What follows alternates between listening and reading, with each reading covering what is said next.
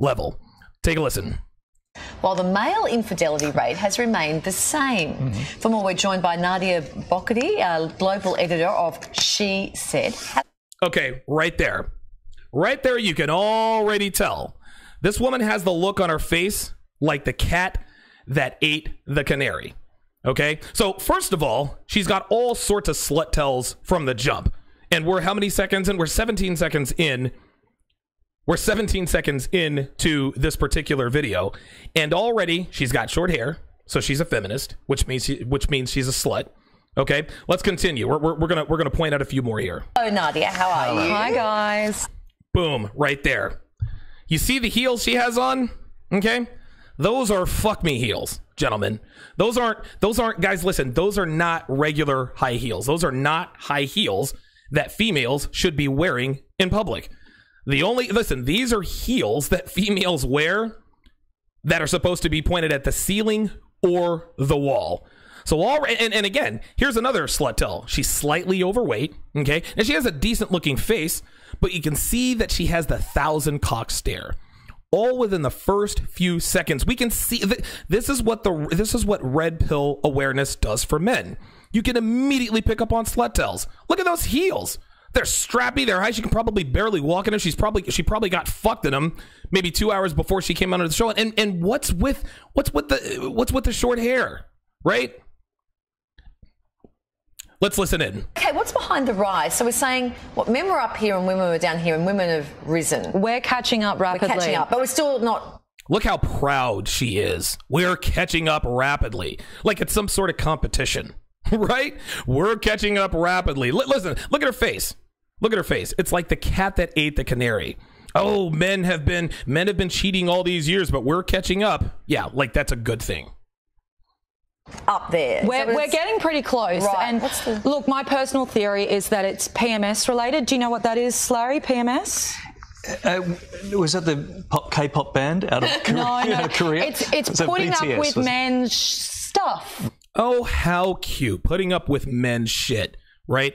Putting up with men's shit is the reason why you have an iPhone to summon a dozen cocks to your exact location in 20 minutes or less. Putting up with men's shit is the reason why you're wearing those fuck me heels.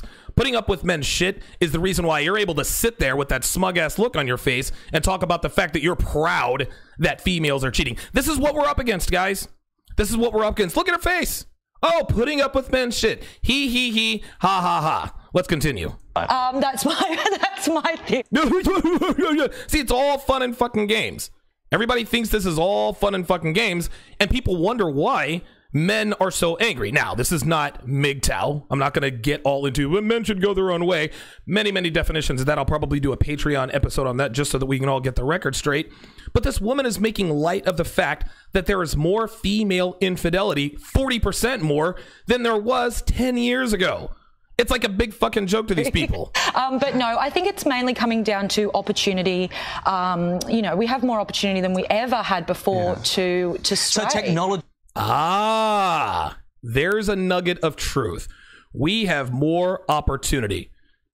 Has opened up the world of cheating, so. right? And not only just that, but the stigma has massively eroded in terms of people having marriage breakdowns. Before, you know, a couple of generations ago, you got married for life, and the biggest failure that you could possibly have was to admit to being divorced.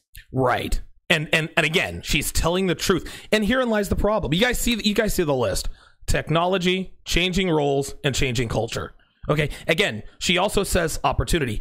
Gentlemen, it didn't used to be like this. If a female wanted to cheat, she had to make a concerted effort to... Listen, cheating is one thing. Anybody can cheat if they want to. It's getting away with it. This is what we're talking about, right? Technology, changing roles, and changing cultures. Guys, if a female wanted to cheat, even as recently as maybe 35, 40 years ago, it took effort, man. You had to tell a lie wrapped in a story. I mean... There were so many elaborate things that you had to do because of the lack of technology, because of the slut shaming that was involved. And just like she says, the stigma has eroded. She talks about it like it's nothing. Guys, there's no more slut shaming, right? Why females cheat? Technology, changing roles, changing culture. Translation, the smartphones, and no more slut shaming, and no more slut shaming. You had to stay in that marriage for the long run. We noticed on that graphic technology. You had to stay in that marriage for the long run. Think about what she just said. You had to stay in that marriage for the long run. Takes the top spot, and that's on a lot of graphics. We talk about the world changing nowadays. Do you think technology has given women the power to drive these relationships, go and seek out these relationships? Absolutely. I mean, there are whole websites dedicated. Ashley Madison. Look at her face. Look at her face, guys. This woman is so filled with glee. Oh, there are websites dedicated to it. Technology. Look how far we've come. Women have come so far, we can now cheat more than men.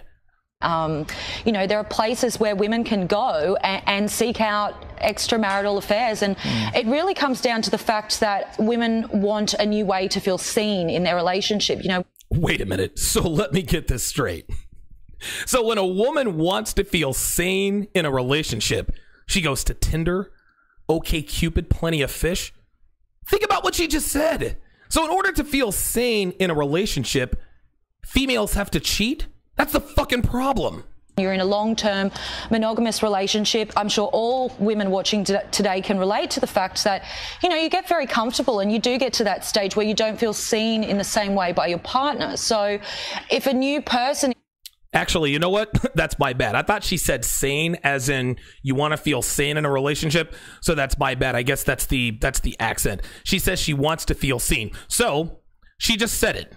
So you get comfortable in a relationship, meaning that you get fat and stop trying. Then you wonder why you don't feel seen in the same way. Right? And again, the reason why, and I've talked about this before, this is why girlfriends are better than wives, gentlemen.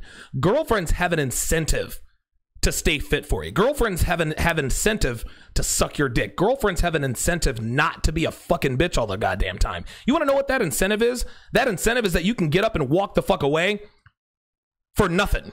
But when you marry a female, when the state officiates your marriage with a female, she's got you by the balls. And if you put a baby in her, dude, it's a wrap.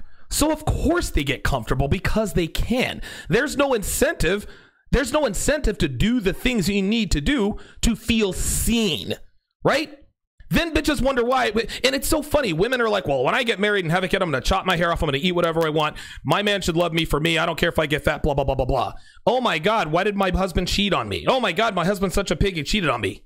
Why did he cheat on me? He's such a this and he's such an asshole. He cheated on me because you're fat and fucking bitchy. Giving you a new kind of attention, that can be very exciting. You've got some personal experience in this field. You were married. No, yes. really? What happened? Yeah, well, I'm part of the generation of the starter marriage, which is another... What the fuck is a starter marriage? Somebody in the chat, please let me know what a starter marriage is. I haven't Googled it. I have no idea what the fuck a starter marriage is. Please somebody clue me in. We'll continue here. Example of the fact that the stigma is eroding around this sort of thing. And the starter marriage is women who were married and divorced before the time they hit 30, which is myself. And yeah, married and divorced before she hit 30. This woman is in her 30s, gentlemen. She's in her 30s. Like, is it any surprise that this chick is in her 30s? I can't even imagine what this chick's life is going to be like when she's in her 40s. Dude, in 5 years, 7 years, what is this bitch's life going to be like? Is she still going to be smiling like the cat that ate the canary? Like the slut that ate 1,000 cocks? Well, I had a lot of high hopes and ideals for the marriage when I got into it, and it didn't turn out to be what I thought it was going to be. And see, there you go. I had high hopes, and it didn't turn out the way I thought it was. See how very nebulous that is? We don't know what happened in the marriage. She might have been a bad wife. He might have been a decent husband. She might have been a bad wife. Like this is what this is, guys. Oh, yep, you know what? I got married. I thought it was going to work out. It didn't. Big deal. An opportunity came along. I was getting a lot of attention from another man, and I acted on it. And I acted on it. Do you see how she just talks? Look at her. Look at her body language, guys. Strong voice. Her chin is up there. Is positively zero shame. This woman is on national television talking about the fact that she fucked another man while she was married. right? And she tried to dress it all up. Well, an opportunity came along and I acted on it. Look how proud she looks of herself. Look at her. There's almost a look of defiance in her face.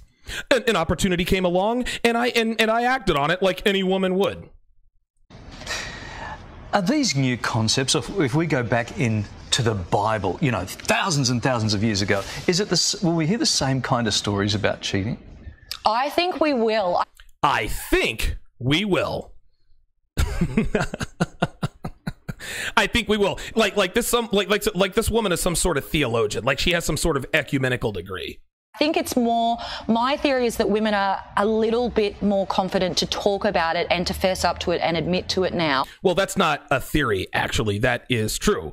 Women are confident and talk about cheating because there's no longer slut shaming. Because we are in the era of online dating and starter marriages and, you know, websites like Ashley Madison and people having open marriages and polyamorous relationships. Oh, here we go. Open marriages. You hear about this stuff all the time. Kevin Ibanez sent me an article a while back. And dude, you can go on and there are thousands of stories, thousands of articles out there about a man and a woman who decide to have an open marriage. 11 times out of 10, the spouse who is getting the most action is the wife. That's how it is, man. It's the wife. Listen, guys aren't, dude, when there's an open marriage, an open relationship, okay, when there's an open relationship, okay, it doesn't benefit the man. Only females benefit from open marriages and open relationships. Only women. So it's really a new time that we're living in. Well, what's the research showing us about the reasons why women cheat versus the reasons why men cheat? Are they very different? Men do usually say that they cheat, you know, for sex, for that sexual part that they're not getting fulfilled in their relationship. Whereas for women, it does tend to be that it's more about being seen and felt noticed and getting that attention. And definitely, you know, that can come through sex, but it comes through a number of other ways too. A lot of women as well have emotional affairs. You know, an old flame might contact you again online, and suddenly before you know it, you're messaging that person every day, and you're telling them things about your life instead of telling your spouse. So. I told you to shut down your MySpace account. The rise of female cheaters, is it sort of across the board, or is it sort of age group specific? Look, I think it's across the... Let me go back here. She said, and this is funny, men and women, they cheat for very different reasons. She's right, and she called it. But you can almost see her hesitation, right? Men say they cheat for sex, as she says that as if she doesn't quite buy it, as if to say that she still believes that men and women are equal, that men and women cheat for exactly the same reasons. But it's clear that's not true, and she knows it. She can't hide what's really true. She wants to deny it, right? She wants to deny it, but she can't. I don't think we can nail it down to one specific age group. I definitely think that millennial women are we have a lot more access to it. Millennial women have a lot more access to dick. Yeah, no shit. Certainly than previous generations. So we're a lot more exposed to it. But interestingly, there's research that shows that the age group that actually cheats the most for both men and women are people above their 50s. This is the comment of the clip. People in their 50s, gentlemen, 50-year-old women cheating? Who is out here banging 50-year-old women? Dude, 50-year-old men don't even want to fuck 50-year-old women. Gentlemen, this is the classic rationalization hamster, in that she is trying to convince herself that she can be sexually attractive in her 50s. Dude, this bitch is probably 33, 34 years old. You can see that she has retained some of her youthful beauty, but gentlemen, she is way past the wall. She does not look anything like what she looked like when she was 24 years old, gentlemen. So what she's trying to do to make herself feel better about the fact that she is on the cock carousel, well, the age group that cheats the most, if in case you didn't know it, 50-year-old women. Get the fuck out of here with that. 50-year-old women? Who the fuck is banging 50-year-old women? Check this out. Men in their 50s can cheat. Men in their 50s can get laid. Women can't. And where the fuck are these studies?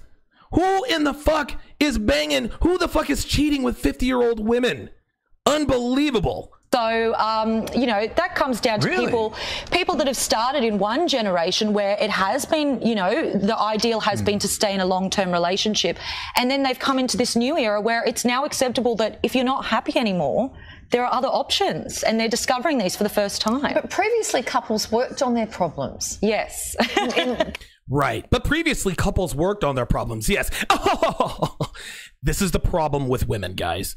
This is the problem with females and millennials. If it's not easy, just cheat. Work on their problems? It's laughable. Who the fuck wants to work on their marital problems anymore? She just, again, the way she laughed at it as though it were just fucking, wait, work on your problems? Who the fuck does that anymore?